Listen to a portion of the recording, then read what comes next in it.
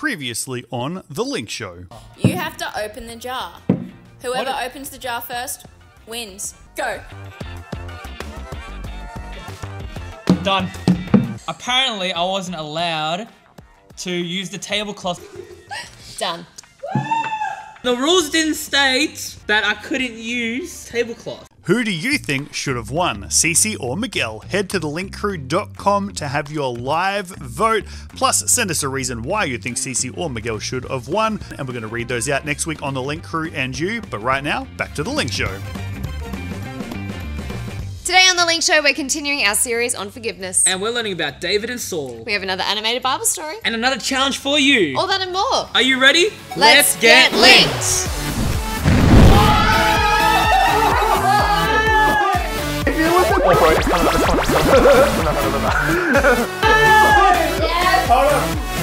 Big. Welcome back to The Link Show. Again, we love having you guys here. So, are you ready for this week's question, Miguel? Oh, I'm ready. Are you ready for the question? I am. Okay, the question is, what is your favorite movie?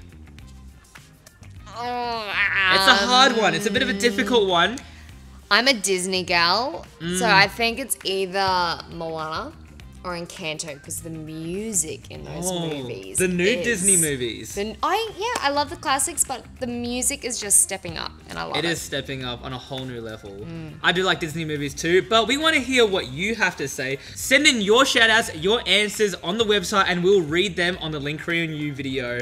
But for now, let's go see Buckles Preach Part 1.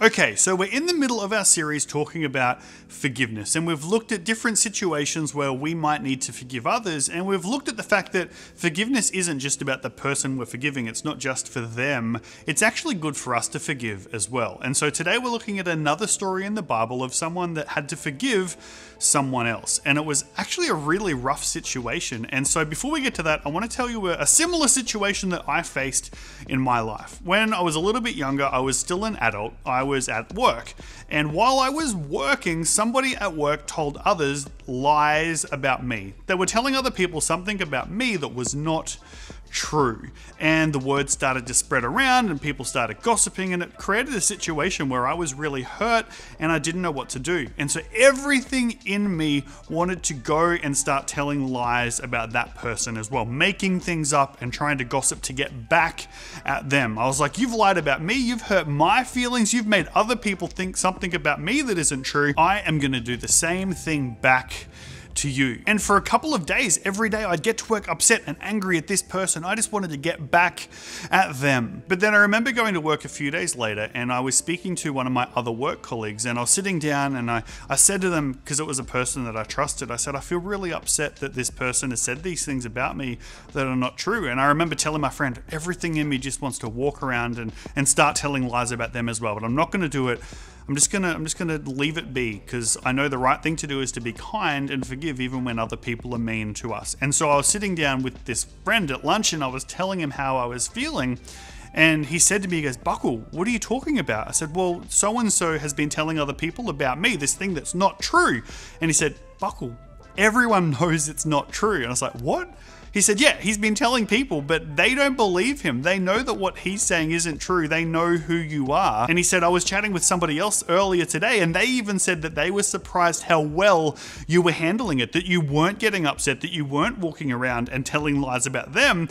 You earned respect from the people here because you chose to do the right thing, to forgive and not retaliate. And I was like, really? And he said, yeah, that's what's happened. And so over the next couple of weeks, the other people started coming up to me saying, Buckle, don't worry, we know what that person is telling us isn't true, and we're really impressed with how well you handled that moment. And so in that situation, I could have reacted. I could have let my temper and my anger get the better of me and made a decision out of anger, but instead I made a decision based on what I knew was right. And from that, not only did I end up better off, but I actually earned the respect of the people in my workplace. Now, the story in the Bible that we're going to look at is a very similar situation, that we've got these two people and one person has been telling lies about the other and is actually actively trying to hurt this person. We're going to see how he responds, and we're going to see what we can learn from that as well, but we'll talk about that in just a minute.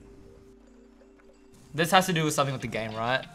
I wonder. Oh, no, producer, what are we doing with the alien mask? What's going on, guys? Why am I here by myself? What's happening? Okay, for today's game, it is points based. You will have to wear the blindfold, and you will be given a box filled with items. What you have to do is you have 1 minute to pull out as many yellow items as you can. If you pull out any items that aren't yellow though, you will lose 3 points per item. Are you ready? No? This sounds terrible. Nah, it's gonna be a stitch up. I'm actually scared.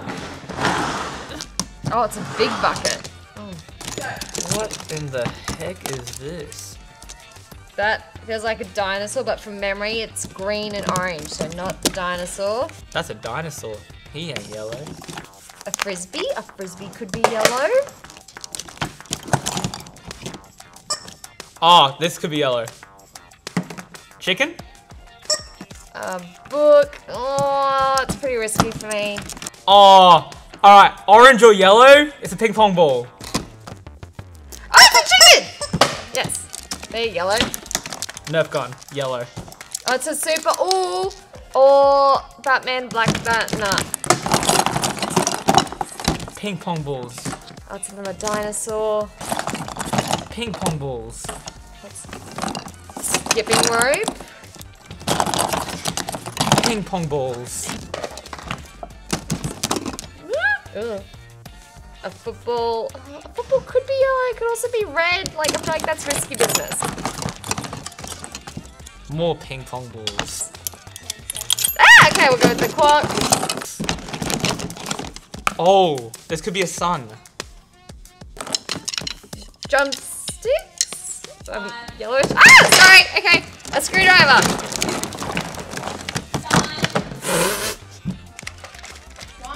Oh, little digger truck. Please remove your blindfold. Look at your items. Oh, okay, I didn't do too bad. Okay, the Nerf gun's definitely orange. Whoa! Before we reveal this week's winner, let's take a look at an animated Bible story. This is David, the same David that defeated Goliath and would go on to become the king of Israel. But although he's been anointed to become the king, he's not king yet. King Saul is still in charge and is jealous of David's success. He knew that the people loved David. The story of David defeating Goliath had spread across the whole land. And so Saul became jealous. King Saul gathered his army and set out to capture David. And so David and his men ran and hid in the wilderness and in caves. One day while David and his men were hiding in one of these caves, Saul and his army passed by. But Saul needed to stop to have a break. And so Saul walked into the very cave that David and his men were hiding in. David's men whispered to him and said, "Now is your chance. We can end this now." And so David snuck quietly to where Saul was. But David knew that he shouldn't hurt God's king. And so instead, David took out his knife and cut off the corner of Saul's robe and went back into the cave. Once Saul had gone back outside and rejoined his army, David came out and revealed himself. David called out, "King, why do you listen to those who tell you that I am trying to hurt you?" David held up the piece of fabric that he'd cut from Saul's robe. "Today I spared your life, because I will not lay a hand on you, because you are God's anointed." When Saul realized what had happened, he felt sorry. He said, "David, my son, you are more righteous than I. You have treated me well, even though I have treated you badly." And so Saul gathered his army and left, and David and his men traveled on. How crazy in this story that we've got David, who's been anointed to be the future king of Israel. Earlier in the Bible, David was anointed by the prophet Samuel, where Samuel said, "David, you are going to be the future king of Israel, but you're not king yet." It was still Saul that was the king. And Saul felt threatened about David. And so instead of trusting that God had a plan, Saul believed that David was trying to hurt him, and so started telling people that David was out to get him. And not only that, Saul used his power to bring the army together to go chase after David to try and hurt him. And we get that moment in the cave where it's just David and Saul. The people with David are like, go, hurt him back, retaliate.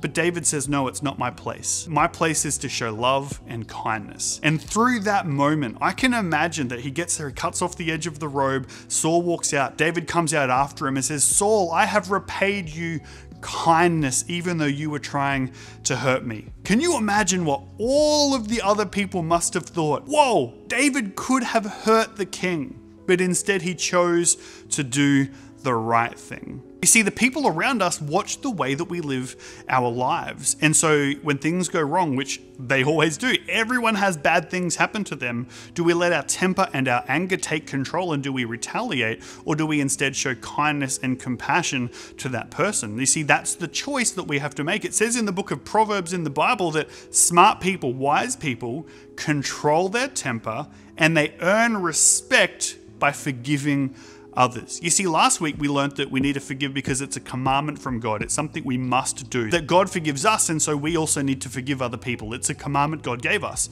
But on top of that, we also learn that when we show kindness and forgive others, we actually earn the respect of the people around us. It also says in Ephesians, it says, stop being bitter and angry and mad at each other. Don't yell at one another or curse one another or be rude, but instead be kind. Be merciful and forgive others, just like God forgave you. And so when things go wrong and maybe someone hurts you or lies about you, you can either retaliate and let your anger take control, or you can choose to forgive and still show kindness. One, because like we learned last week, we have to. It's a commandment from God. But two, people see who you are. What sort of person do you want to be? Do you want to be seen as the angry person that always retaliates? Or as the kind, compassionate person that always tries to do the right thing even when other people won't? I know the sort of person I want to be, and I suppose for you, you need to make that decision for yourself. That was such a good message, Buckle. It really was. But you know what? I think it's time for us to see who the winner was. Are you ready? I'm ready. Are you ready? Producer! Oh, let's find out. Miguel grabbed 3 yellow objects and 10 non-yellow objects. Okay, on my defense, I genuinely thought they were kind of yellow. That's alright. Yes, ping pong balls are not yellow. No, Okay. they're orange. They're like mini suns. So just so you know, you got a point for each yellow, but you lost 3 points for every non-yellow object. Yeah. So you're I'm like negative 30 or something. CC Yes. also grabbed 3 yellow objects Wow. and 5 Wow. non-yellow objects. Wow. Oh. CC is the winner. That was a tricky challenge. That was, yeah, how do you feel the color yellow? That's my question.